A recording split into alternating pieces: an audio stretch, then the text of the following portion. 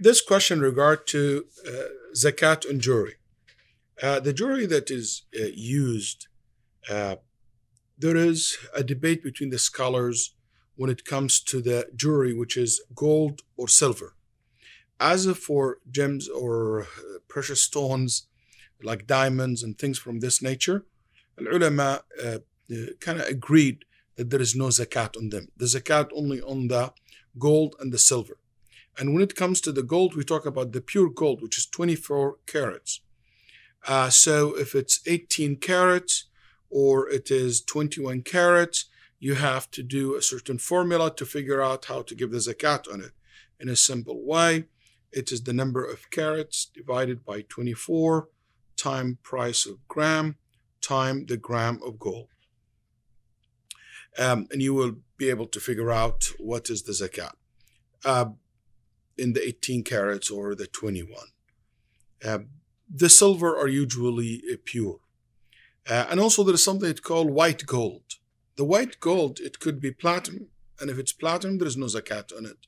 But if it is an actual gold, but plated or painted with colors or mixed with other elements, you have to figure out what is the actual pure gold in it. And that will be, there will be zakat on it. Here, go back to the issue of the jewelry, that the gold or silver that you wear and you use. Even if you don't wear it in a common way, or maybe occasionally you use it, like something that you got during in your wedding, and you don't use it usually in your daily going out, or you rarely that ever use it. Do I still consider a jewelry that I use? Yes.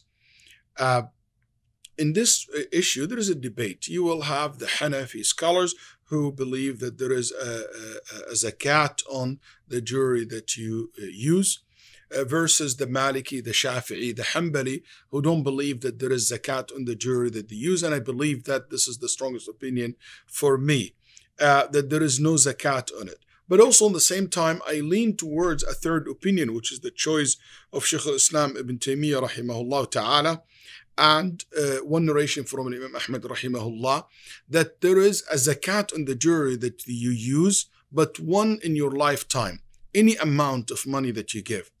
And to be honest with you, this opinion is an opinion that combined between all evidence.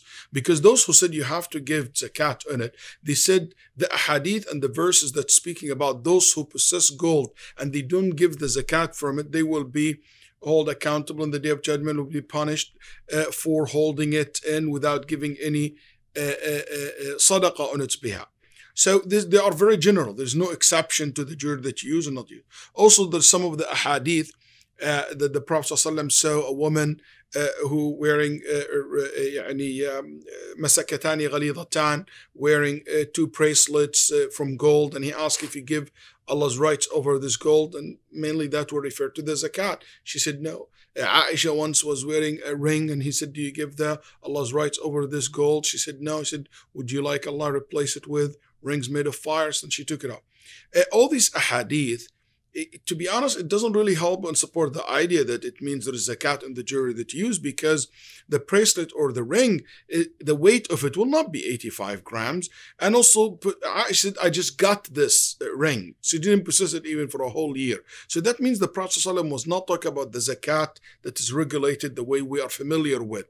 And that led Shaykh al-Islam rahimahullah to come to a conclusion that any gold or silver you possess and you have, you should give something on its behalf once in your lifetime, any amount.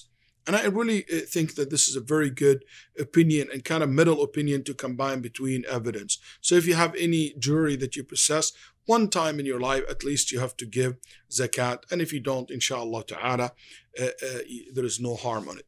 But if the jewelry that you have, you use it as in your portfolio, like a saving that you want, like the saving account that you have, dollars or sterling, whatever currency that you save, but you use the gold instead, there is zakat on it. Because here is not anymore something that you use or you wear. And Allah subhanahu wa ta'ala knows best. May Allah accept from all of us. Sallallahu wa sallam ala nabiyyina Muhammad.